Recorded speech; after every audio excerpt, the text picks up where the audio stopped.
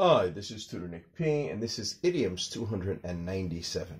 The idiom today is by hook or by crook. Okay, let's take a look at the note here. If someone says that he or she will do something by hook or by crook, he or she means they will do it in any way possible, either in a fair way or an unfair way, or by legal or illegal means.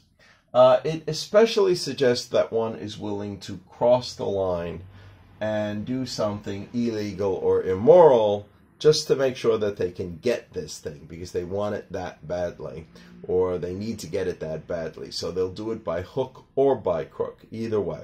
They would probably prefer to do it legally or, in a fair way. But if they couldn't, they have no problem with doing it in the unfair way or the illegal way. Well, let's continue. There are a few theories about the origin, but several are questionable. Some of the others are questionable, especially because the dates are a little late. I think the phrase was around before that time, and there was hardly anything to back them up. So this one, I think, is probably the best one. So let's continue here. The one that seems to be the most likely refers back to a custom during the 1300s or 1400s, in which commoners, like when there's a king, the regular people are referred to as commoners, were allowed to take deadwood from the king's forest.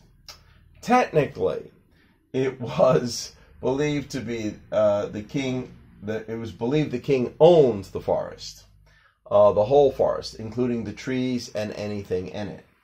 The king was gracious enough, generous enough, nice enough, to allow the peasants to take dead wood for firewood. So they take this wood that's already dead and they can use it to heat their homes. Most peasants would pull down the wood with a reaper's bill hook, like the reaper, the Grim Reaper, so like one of those, or a shepherd's crook. Well, if you ever seen the old shepherd, he has kind of that staff that goes around and kind of curves. So they might use either one of those two.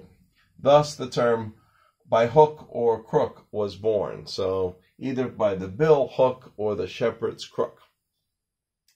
Okay, and we just have a couple of examples here.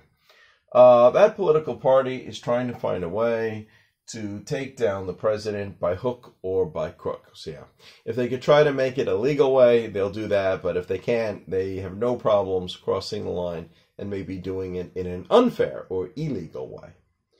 Or again, number two, that host country for the Olympics wants to make sure they will win a large amount of medals. Yeah, most countries that host, they want to do well because, they're in front of their own people. So they usually try harder to make sure that they get more medals that time than they normally would, either by hook or by crook.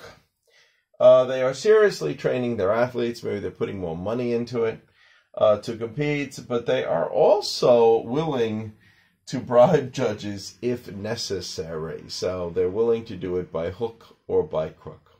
Okay, anyway, I hope you got it. I hope it's clear. Thank you for your time. Bye-bye.